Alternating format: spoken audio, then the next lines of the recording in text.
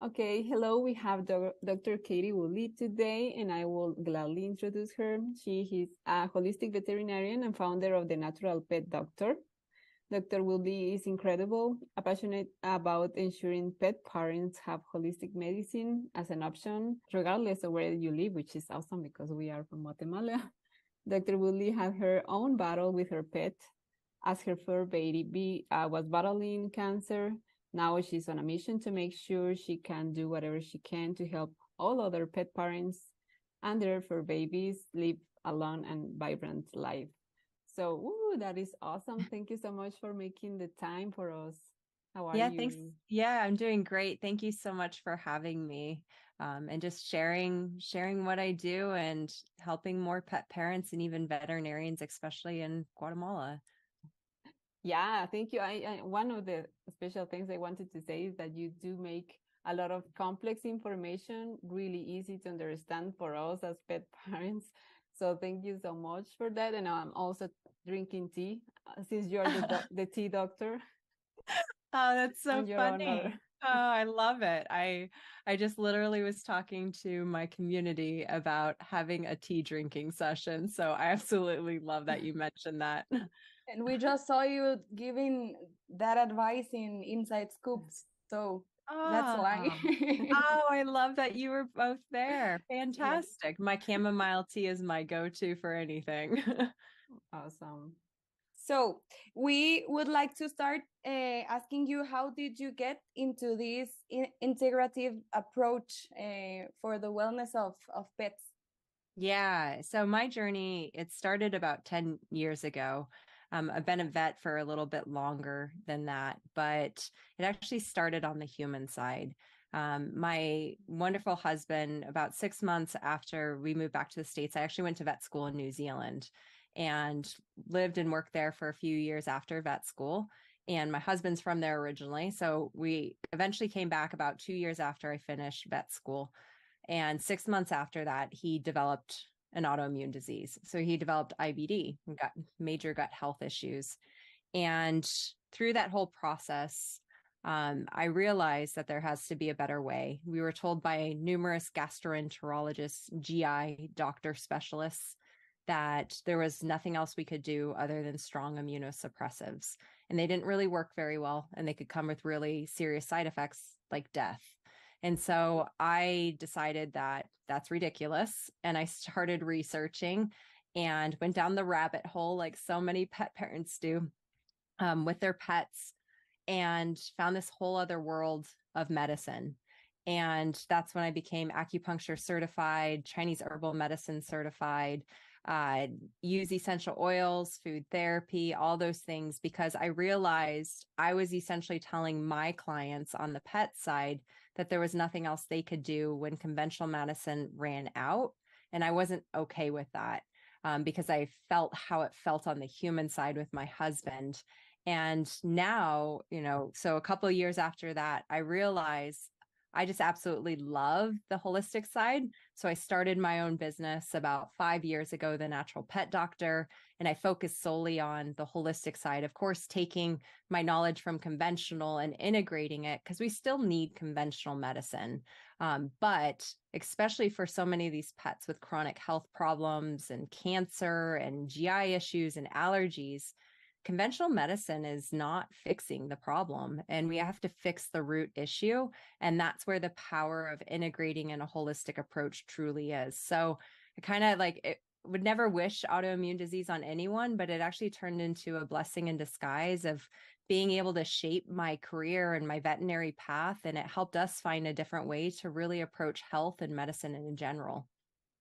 Yeah, that's also similar to my story. I started changing my diet first and then my pet's diet.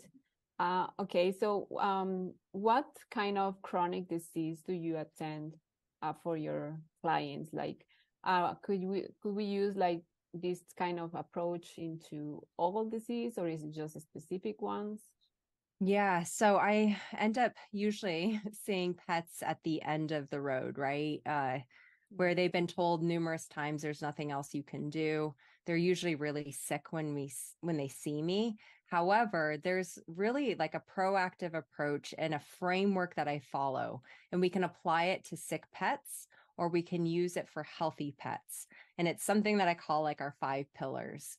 And this is where essentially using like nutrition and gut health is a pillar, looking at the physical health. So this is also going to include like, exercise. It's going to include the lymphatic system, so detoxification. It includes the immune system, emotional health. We're included in that pillar too, our own emotional health. And then, of course, environmental health. So all the toxins and how do we support detoxification? Because I find a lot of times, especially when pet parents are new on like the journey or they're realizing like there's a different way, we tend to focus so much only on food. And food is a pillar and it is very, very important, right? Food is medicine. Hippocrates had it right. All disease begins in the gut, but it's connected to everything else. And so I like to always say, like, we don't want to miss the forest for the trees by focusing on one symptom, and we miss all the connections that are occurring elsewhere in the body that have potentially led to the symptom we're seeing that led to us like calling it cancer or that disease. So I like to take a whole body approach and really dial in and look at all of these areas because we don't want to miss the emotional health component. A lot of times these pets are toxic. They have heavy metals and they're not detoxifying properly. So we need to make sure that those pathways are all open. We need to make sure the microbiome's working well, that we're digesting, so we're actually absorbing nutrients. We need to make sure we're enrichment of the environment. We're not overtaxing the immune system. So that's how I approach every single pet, is by simply following that framework and those pillars and then adjusting it and adapting it to that individual pet and their like personal circumstances. That's really amazing because, like you said, I was one of them. We tend to take the symptom as the enemy, and we don't understand that that's a way that the body communicates that there is a problem, and that problem has a root cause. So that's really amazing, and we really admire the way you talk about gut health. We know that that's like your core message for all the pet parents. So I would like to ask something more specific, and that's how, in your experience, what impact does the digestive health and nutrition have on cancer prevention? For example, that's a disease that many of us tend to fear a lot with our pets. So if you can tell us something about it. Yeah, definitely. Personally, I've had 3 pets that have passed from cancer. So it is very near and dear to my heart. And here's the thing. I always say we're on like a spectrum, right? We're either here's disease, here's health, and we're constantly moving along it. And this is where nutrition can play a huge part, because the nutrition that we put into our pet's body is either going to be the safest form of medicine, or it's going to be the slowest form of essentially poison, right? And so this is where, if we're feeding a food that's highly processed or, essentially like kibble, this is where we're going to potentially have a harder time reducing inflammation and optimizing the body. Now, I understand like some people, like that's the only option we have sometimes. And there's ways to improve the food, like a kibble or a processed diet, by adding in food toppers and fresh food. So hopefully people are eating some fresh food and they can set aside some food for their pets. Eggs are a great example. Things like just even meat, fresh meat, blueberries, cucumbers, like those are all great options that we can add into our pets like food bowl if we do have to feed that. So I don't want anyone to think like, well, I'm doomed, right? You're not doomed. There's a lot of great things you can do if you can't feed like a less processed diet. Now, on the other side, if we can get to a less processed diet, this is going to look like things like your freeze-dried, your dehydrated diets, lightly cooked foods, and raw foods, whether it's pre-made or you're making it yourself. What's beautiful about those types of foods is that we're using fresh food. So it's more easily digestible. So what that means is the body breaks it down and we can absorb it better, and your pets are able to utilize those nutrients that are in the food. So compared to like synthetic vitamins and minerals that are in like a kibble diet or a dry food diet, those are a lot harder for the body to absorb because they're synthetic. They're not natural. So when we look at nutrition, we want foods that are going to be easy to be broken down, that aren't putting a lot of stress and potentially creating a lot of inflammation, or oxidative stress is what we call that, on the body.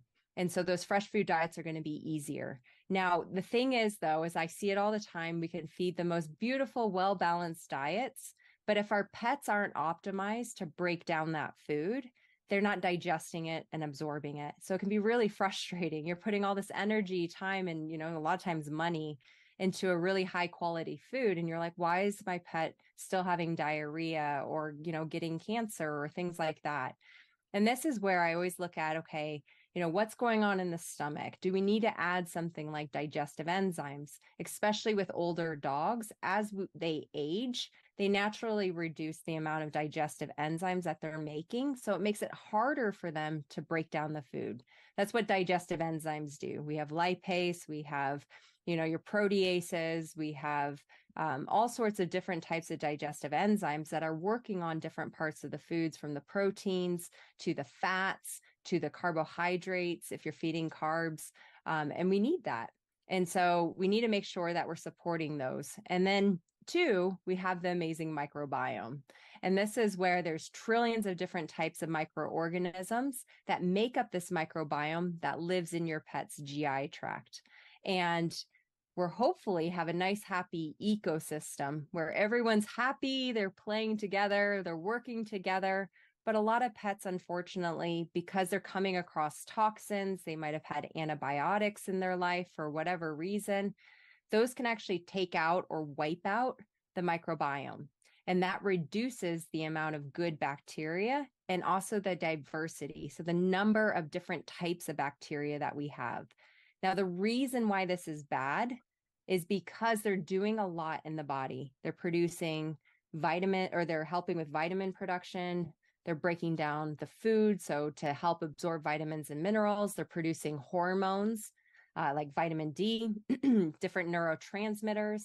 We know that serotonin, 90% of that is produced in the gut. And so this is where we have to look to the gut whenever we see a symptom or a disease like cancer, because a lot of times the answer lies in the gut. There's something off. And so whether it's a behavior issue or a change or itchiness or allergies or diarrhea or cancer, anytime we have an illness, we have to go back to the gut, because a lot of times that microbiome's off, and then digestion might be off, and we need to support that better. So we're actually reducing inflammation and absorbing and digesting the food properly. So the gut is huge. There's a lot going on. It's not just about like food in, food out, right? Just looking at the stool, I see pets that have microbiome issues and have normal stool. So we need to be thinking about those things, especially when we start seeing symptoms or chronic health issues like cancer.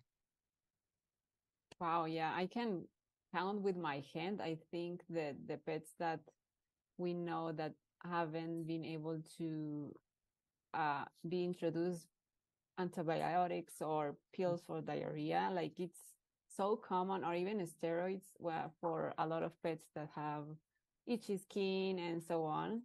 Like, I don't know, maybe 2 pets that we know haven't had any kind of antibiotics, but it's hard to then try to give a cooked food and to see how they respond, and also that the pet parent is a bit scared and just trying to, okay, this is okay, and it will take a while, but we can do it.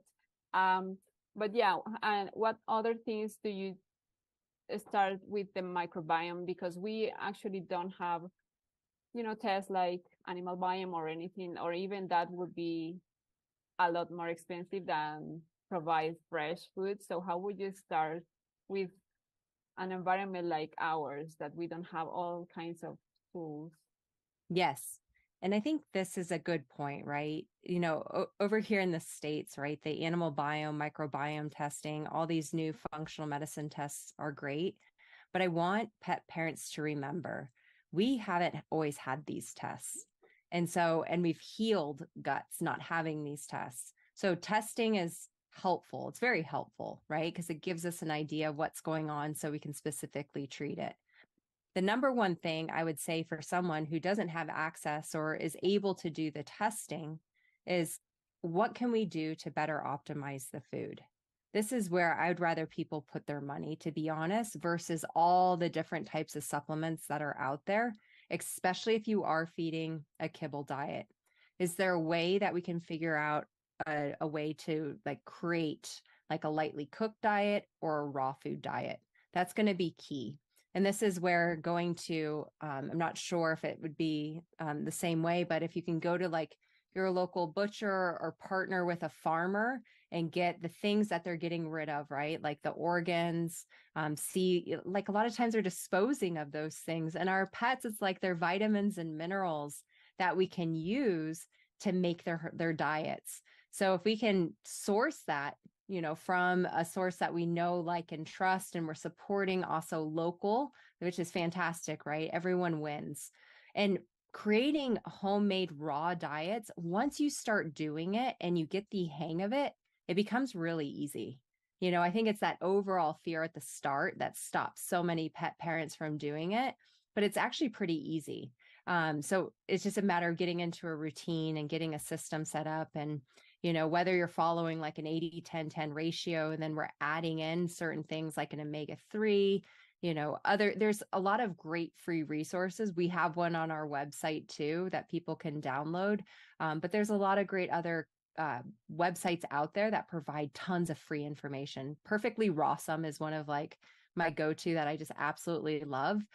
Free information. She teaches you how to balance the diets for both dogs and cats.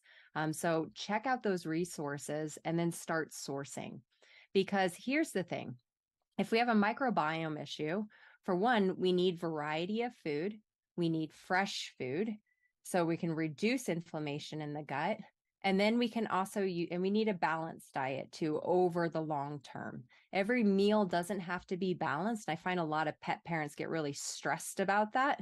If you think about us, I've never met a single human yet, maybe I'm wrong, but a single human who balances every single meal perfectly, and they've done it every meal for their entire life. It just doesn't happen.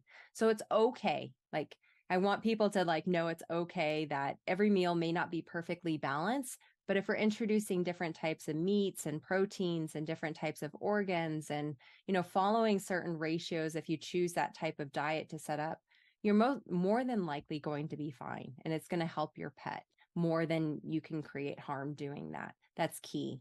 And then, this is where too, looking at that diet and looking at your pet as an individual, where are the gaps in the holes? So if we have a healthy pet, but they're aging and they're a senior, this is where we want to add in more omega-3 essential fatty acids, whether we're adding a fish oil supplement, or if you're able to add in whole fresh fish, great. Sardines, great. If you're able to fish for that, fantastic. Utilizing your resources and your environment. Also, too, I'm pretty sure it's really easy to grow things there, right? Oh yeah. Okay. I love it. I live in Colorado. I'm in a desert. I love gardening. I used to live in New Zealand, and I could put something in the ground and it would grow. Not in Colorado.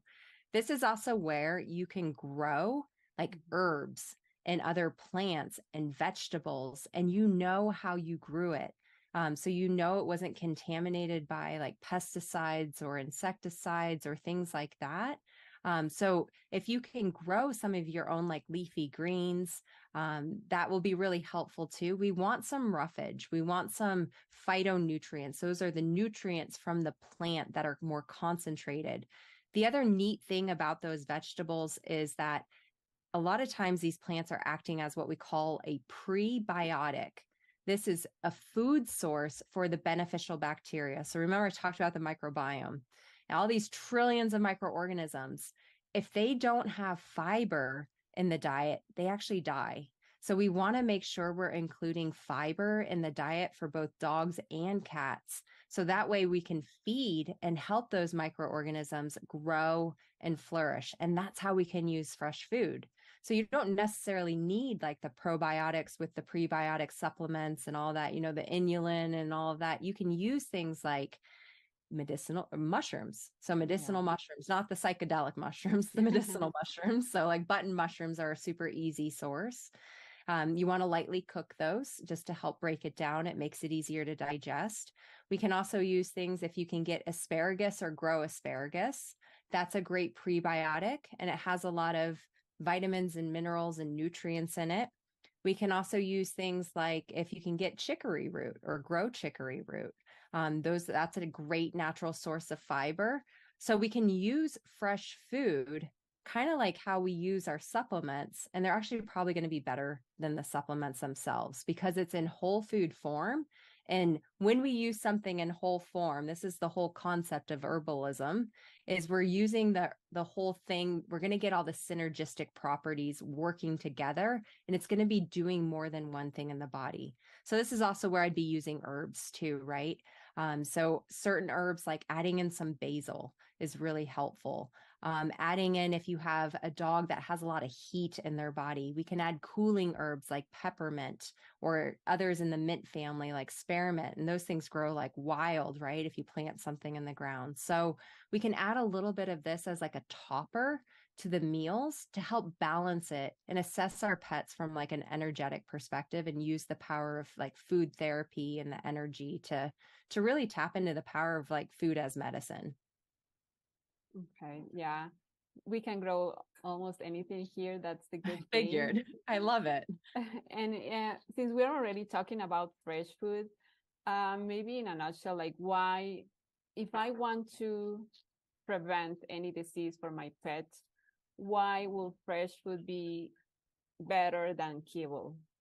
Yes. Okay. In a short time. No, just kidding. Yeah. This how is many a big times do we have? So I highly recommend every person to research like the pet food industry, like understand the history of how it came to be made. Now, keeping in mind, I know there was a recent documentary released on the History Channel here that didn't really showcase the whole story. So whenever you watch something, you always want to ask the questions like, get both sides of the story. But pet food wasn't developed to help pets. It was actually developed for financial reasons. They saw it as a business opportunity. Because when we think about what were pets doing, this is a newer industry. Like this began back in 1950. Like it hasn't been around very long. And so how were these pets surviving, would you ask, right? Before the pet food industry came along, how are they not just like dropping dead on the streets from nutritional deficiencies? Well, we had dogs scavenging. They were eating like table scraps, right? And so many pet parents are told not to feed table scraps, right? Because it's harmful. But this is how like dogs were surviving and thriving at that time. And cats were a lot of times outdoor hunting, scavenging. They're eating like prey, mice, rats, rodents, rabbits, right? So they're getting everything in that food, right? So essentially it developed because there was a electrician that was watching sailors come in and feed dried biscuits to dogs on the wharf. And he was like, they really like that. And he's like, I bet you I could create a business opportunity. And that's essentially in short order how it started. It wasn't started by a veterinarian. There were no veterinarians involved in actually formulating these diets until much further down the road. And then it was still being overseen by these bigger companies like Mars, which sells candy also and a lot of other things. And so when we start looking at why are they creating food, and is this for the best interest of my pet, I would have to question the actual like logistics of that, right? So the problem here is how is pet food made? So that's the backstory of how it came to be. The problem is how like kibble is made. And kibble is an extruded product. So what that means is that, for one, in order to make a kibble, it has to be over typically 50% carbohydrates for it to even be formed into a pellet. So it's a really high carbohydrate food. Now, our dogs and our cats have zero requirements physiologically for carbohydrates. That means they don't actually need them. Now, I'm not against adding carbs. I just talked about like plant matter and things like that. We're using that for the fiber content, the extra phytonutrients to feed the microbiome and support the cells. They technically don't physically need it though. But in order to make kibble, we have to have it. So they've taken ingredients like corn and wheat and other carbs that are pretty cheap, right? Keep the costs low. And it goes through a machine that essentially cooks this kibble mixture, this mash, at really high heat temperatures multiple times. And then it pops out a kibble, which essentially tastes not very good. It's like I'm probably eating cardboard. I've never tried it and I will never try it because I'm afraid of it now. After knowing all the things, I don't want it in my mouth. But then they spray fats and rendered fats on it.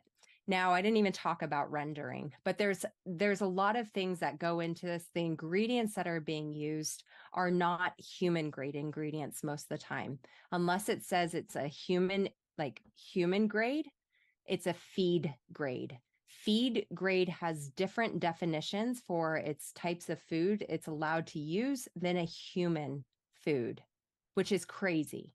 And most people, and even my colleagues, don't even know that. So the problem is that we're using meats that aren't suitable for human consumption. So these are going to be like your 4D meats, your dead, diseased, dying, and disabled. So roadkill, where does it go? It goes to the rendering facility. So that way it can be cooked down into this like gruel. They skim off the fat. That's what's sprayed on the kibble to make it tastier. I hope no one's eating while they're listening to this because it's absolutely disgusting, right? But we're not using high quality ingredients. And then the other issue is when we're through that extrusion process, when we're cooking it and heating it at really high heat temperatures, we're getting things like advanced glycation end products. We're getting Maillard reactions that are actually creating these byproducts that produce a lot of oxidative stress, which leads to inflammation in the body. It also impacts the microbiome. And there's a lot of research out there now that shows that these pets that are on a high carb diet actually have higher levels of inflammation.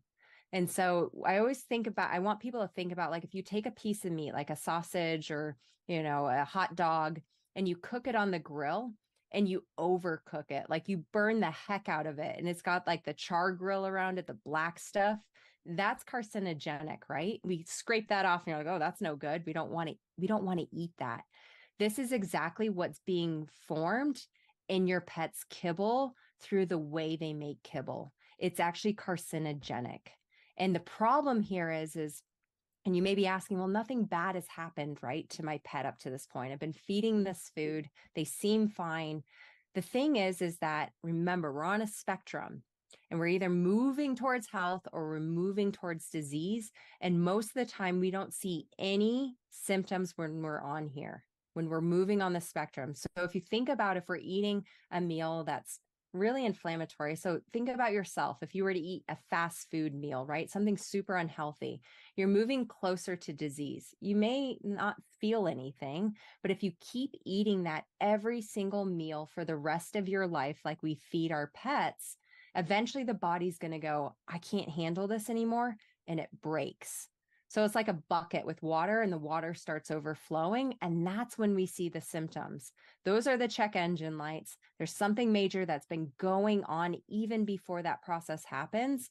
So just because we don't see something right away doesn't mean that something bad isn't occurring.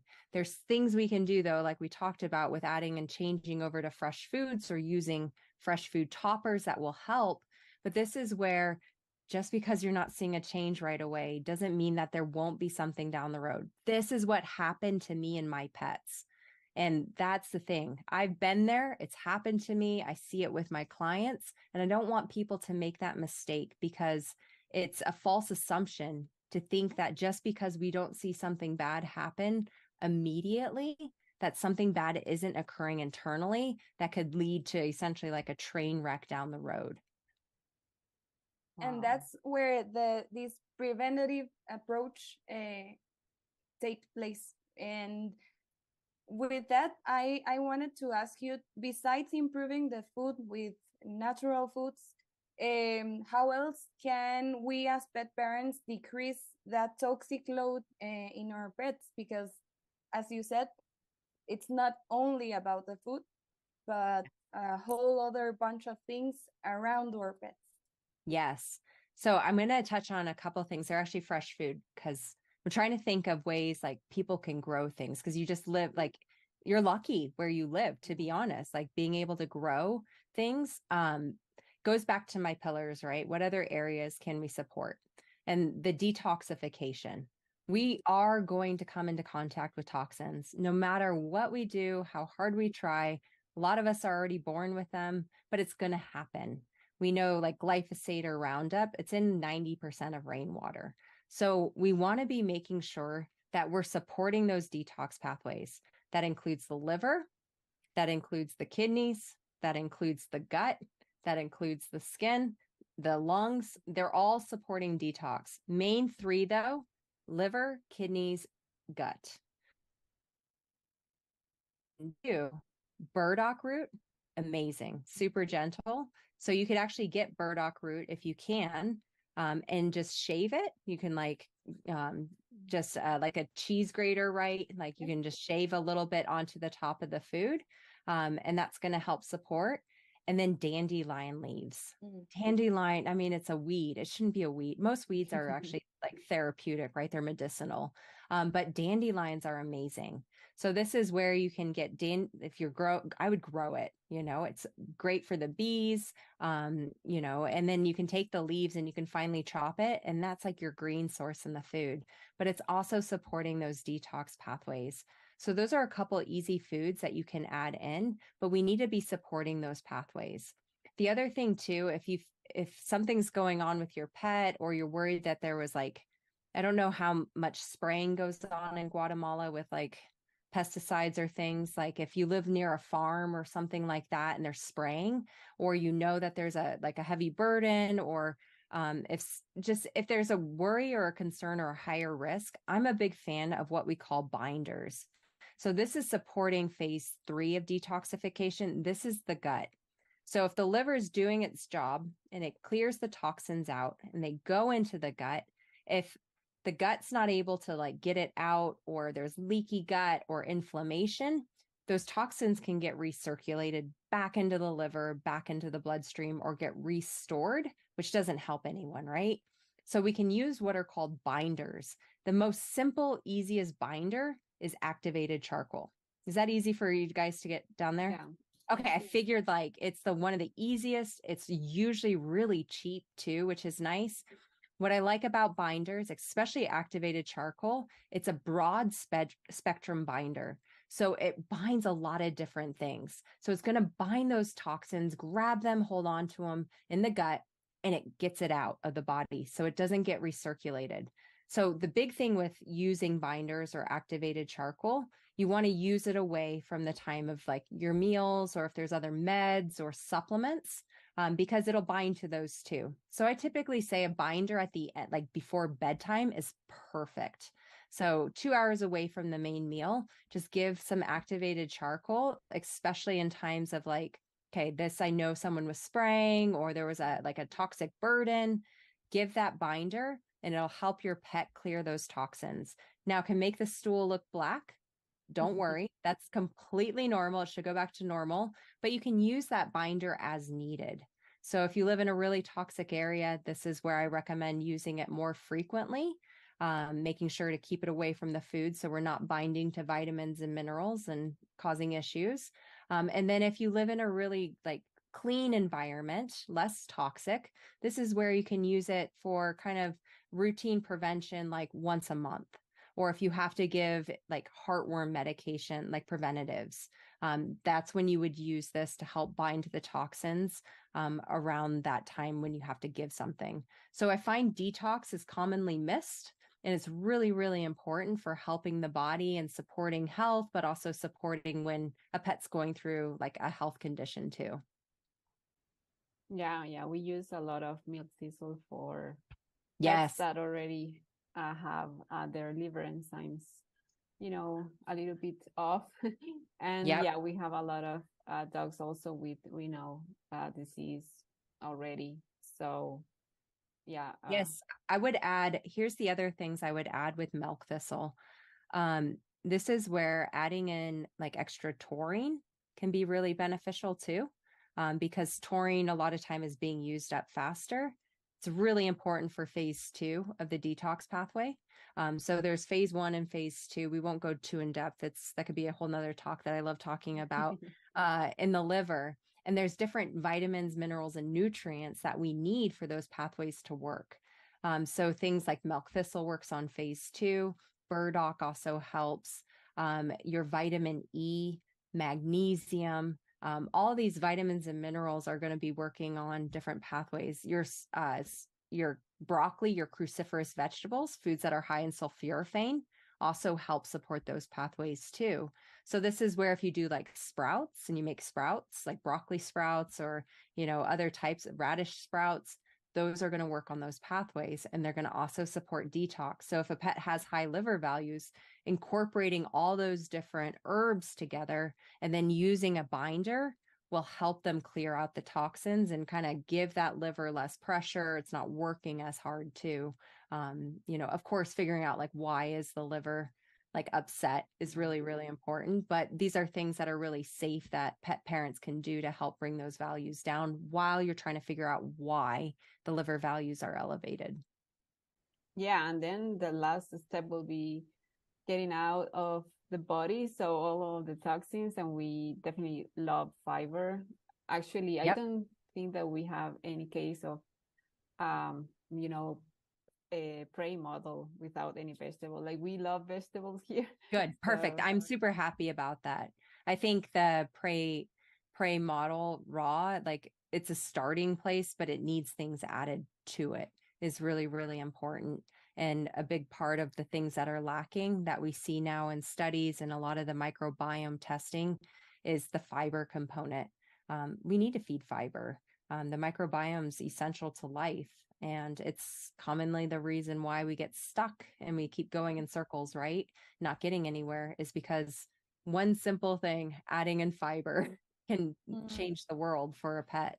And it's simple, and as you said, is very cheap. It's the cheapest part for us to get. So and we have in the whole country. The whole country can get their veggies no matter what time of the year it is. So yes, we're very blessed with that. Yes. So with the final question, we also wanted to, what advice would you give to the veterinarians here in Guatemala about this holistic approach to health? Yeah, great question. So this is where, I look back at where I was. I always, I been through a lot. The journey's had its ups and downs, lots of learning, lots of different certifications and things and education, right? But I look back to where I was because that's where a lot of vets are with the knowledge we're gaining from vet school. And I think the biggest thing that I would say to a veterinarian is I would love for people to start asking why more. So why does this pet have diarrhea versus what do I give it? And that creates a whole different conversation. And also too, it makes you expand your knowledge base because I found for myself, when I was just giving things like metronidazole or a steroid, you get stuck in this rhythm, but then you have the pets coming back over and over again for the same problem. And you're frustrated. Your client is frustrated, like the pet's not improving. Whereas if you take a step back and you go, well, why is this happening? And you start figuring out like, oh, okay, let's look at the food. What's going on with the food? Okay, was there a toxin that was given? Maybe it's this flea and tick preventative that this pet's reacting to. You can actually figure out what's going on, and then it becomes easier for the next pet because a lot of things are repeatable. And so if veterinarians start asking why, that will help change and help them better address the root cause. So why am I using metronidazole? Is there an alternative to this? And that's where there's so many different things that they can tap into.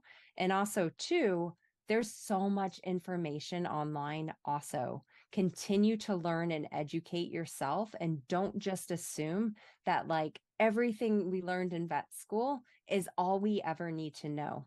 If I had done that, I wouldn't be a vet anymore. To be honest, I was not happy as a vet. Like, it was not fun. It's not fun to tell people there's nothing else you can do and to see sick pets all day long. Not fun. What I do now is much more fun because I get to see, even though I see a lot of really sick pets, we actually change that and we give them hope again. And there's a lot of great, easy, natural things that we can do. Even just like a simple thing like the fiber or activated charcoal for diarrhea can work better than metronidazole, and it doesn't create health problems down the road. So I think just asking those better questions and continuing to learn and educate yourself, I'd say, number one, learn more about how to help your clients create a fresh food diet would be key, because you can grow so many things, you can access fresh foods. And if we can start changing that, they're going to have a lot more healthy pets that they're treating, and their jobs will be so much more fulfilling and satisfying. Thank you. Great, yeah. Thank you. And do you actually attend right now clients from outside the United States? Is that a possibility? Yeah, so we have a couple different ways we work with people. I'm a little bit different. I think that's just the theme of my entire career in life, to be honest. However, we have a program that we've been running for a couple years now, and it's our Blueprint program. And we have clients from all over the world. So we have some people in Ecuador, some people in Mexico, Singapore, Dubai, like all over, which is I absolutely love. And what we essentially do is we teach them how to apply the 5 pillars that you heard me just briefly mention. And then we have a community that's not on social media. It's a very safe community where you can ask questions and I'm the one that answers them. And then we also do weekly Q&As. It's an application only program because I just need to make sure it's the right fit for what you're looking for. So anyone, we have, health practitioners that are a part of it. We have pet parents, essentially people who want to learn more, help their pets uncover root imbalances, and then also get support. It's a lifetime program. So they can definitely apply for that. They can go to thenaturalpetdoctor.com or they can send an email to info@thenaturalpetdoctor.com. I just opened up a Better Gut Health program that's self-paced. It would actually be suitable for a veterinarian too. So I wanted to create essentially a lower price point program that teaches people how to go through and figure out the root imbalances and then use the frameworks and tools that I use and recommend. So it's definitely, I would say, a mid to advanced level, like education type program. But we also have other programs also. One of the neat things that we do for pet parents all over is we do hair tissue mineral analysis tests too. I'm not sure if you've heard me talk a bit about it, but they're really neat because it's not like blood. Like blood is the highway of vitamins, minerals, hormones, nutrients, right? It's taking it somewhere. But the tissue is where the cells are, where things are being manufactured, where the energy is being made. And so with a hair tissue mineral analysis test, we can actually get a snapshot of the past 3 months of what's been going on at a cellular health level in the body. And because it's fur, it doesn't degrade. And anyone in the world can send a fur sample to us and we send it to the lab. It also looks at heavy metals. So we get an idea of like how toxic is the pet, how well are they detoxifying? And then it also looks at like stress levels. So we look at the different like calcium, magnesium, sodium, copper, different vitamins, minerals, and nutrients. And then the different ratios can actually indicate like, are the adrenals stressed? Are the other systems stressed? Are we stuck in a fight or flight response, like that sympathetic nervous system state? And from that information, I create a report for pet parents. It's usually about 8 to 10 pages long. There's recommendations for food and supplements, and it just depends on where you're at in the world. I work with a lot of people overseas, so I'm used to, finding supplements that work for them that they're able to access. But that's another really cool tool that I use that gives me so much information on what's going on internally that pet parents have access to. So anyone in Guatemala can run it. Vets can run it through us if they want. But it's just another tool in the toolbox to help us uncover what's really going on. Wow, yeah, it's amazing. I really want to try it. Yes. It's amazing. I've done them on myself and my husband too, because you can do them for people, and it's really mind-blowing, to be honest. It's incredible. It removes the guessing game, right? And it just makes things easier to know you're on the right path with what you're doing. And it can be done as a proactive test too. You don't need to be sick to do it. You can get an idea of the balance in the body. So you can see, is the food I'm feeding being digested, absorbed? Is it providing the nutrients? Is it support? Do I need to support detox more? So it gives you definitely a good idea, and then the plan moving forward. Yeah, we'll definitely take a look at that for sure. Okay, thank you so much for your time. One last thing, can you say adios Guatemala, which means bye Guatemala? Yes, I know a little bit of Spanish. Oh, yeah? So, Oh, yeah. Great. Adios Guatemala. Thank you. Thank you. You're awesome. Yeah, thank you so much for having me.